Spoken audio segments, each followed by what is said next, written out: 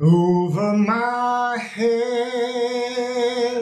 I hear music in the air. I'm Chris Horrocks, and I have been leading the initiative On My Way. Hi, I'm Carla Rocher. I work as an inclusion advocate. I've had the absolute privilege of working behind the scenes this past year on the On My Way project, getting to know the families. At the end of our first year of the project, we decided that we would say thank you to all the parents and all the kids that helped us out. We had a great big dinner in this very same room. I felt as though I was amongst friends, and the four families stood by us, continued to support us, continued to allow us into their rooms. But as I sat around that table and broke the bread with those families, I felt very close. And like Carla, I felt very proud to have been involved in the project. And we are going to look at the four families 2 years later. They've allowed us to tell their story, invited us into their houses and into their lives during good times and bad times. We followed them in the years prior to graduation. We filmed their graduation. In some cases, we tracked what they did and how they did it in their overage year. We looked at them at school, we looked at them in the job, and we looked at them at home. We spoke to the youth themselves, and we spoke to their families. Devin was the first On My Way youth that I had the opportunity of working with. A real passion that he has is for theatre, still continuing to volunteer at the Charles Best Theatre Program and does that with a lot of pride and joy. He's currently deeply in love with basketball, and he's going to tournaments all over the place. He's a man of real balance. He has a perspective in his life that's quite healthy. Devin chose not to go for an overage year. He looked at everybody and he said, why would I stick around? I've graduated, my time's come, I'm moving on. He was accepted into the light warehouse training program at Douglas College, where he was trained for a year, tried it out, found out that in the end he didn't really like it that much. It wasn't something that he wanted to do. He had been given a work experience in his last year within the Coquitlam School District at Thrifty's Foods. He had learned a little something about how to work on the job in a supermarket.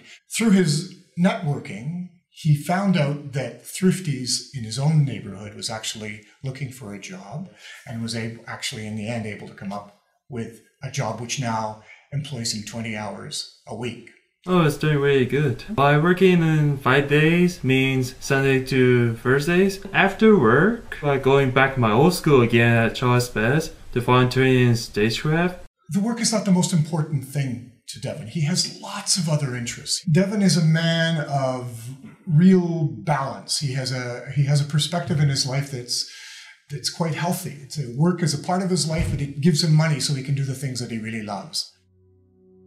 When I heard Megan talking about her family, she has expectations for all of her boys, and the expectations are the same. It turns out that Kit has moved out of his home. Where do you live now, Kit? Kelly. With Kelly. We had options with CLBC to talk about home share. So we had a really good facilitator that we met. He led us through the process. But I put together his plan and what we wanted, and it described Kit according to their guidelines and the categories that's important to them. We presented that to CLBC. They took it and put it in for approval, and we got what we wanted. So the home share is wonderful. He can go home after his day out and be part of a family. Everything that Megan said in terms of her desire to give her son a life just like her brother actually worked out. They hang out together, they go to church on Sundays, he's kind of a busy boy, but he's part of a family, and that's what I think is important. Found a house, found a support, and for the other three to hear that he had actually done this, I think was a bit inspiring. They were amazed by that. The ability to actually secure that funding and integrate all of the supports, I think it's proof that it can be done in any community in British Columbia with a little bit of persistence. Kayla had decided she wanted to work in early child environments. She was very comfortable with kids. She loved being amongst children. So the last year has been a story of Kayla and Teresa exploring ways that she can find her way into these working environments where they're both absolutely convinced this is where she needs to be. There was an early childhood education program in a local college at Kwantlen. It wasn't available yet. Thought maybe that those courses would have a spot for her. It's hard to have the doors shut so many times. I think Kayla and Teresa's story is their efforts to stretch the system so that it can include all youth into the training and an eventual job placement. I'm on the paper. Booyah! On strike. No, you weren't on strike. What were you doing? You were rallying I was in a rally. for public education. It's been the transformation of Teresa, Kayla's mom, that has been really, really interesting to us. She is the one now who is hitting the streets and taking on the hardcore advocacy business of pushing the post-secondary education system and pushing the funding system so that it will open up and provide for her daughter. But you've got to just keep trying, I suppose, right?